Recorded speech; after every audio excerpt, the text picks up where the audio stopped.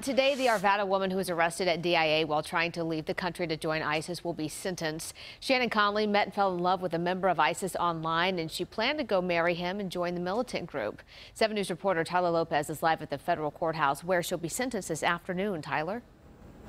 And Kelly, we expect this time when she appears in court, she'll be without the modest Muslim headdress or hijab that she wore the last time I saw her in court.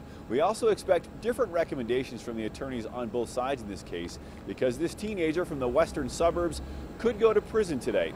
If you haven't heard the facts in this case, they are extremely unusual. A teenager from Arvada decides that violent jihad is for her. She meets an admitted terrorist online.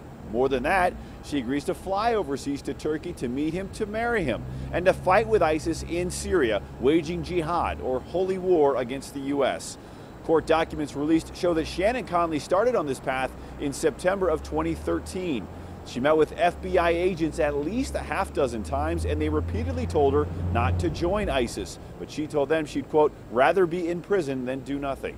She had a plane ticket to Turkey and was arrested at DIA on April 8th.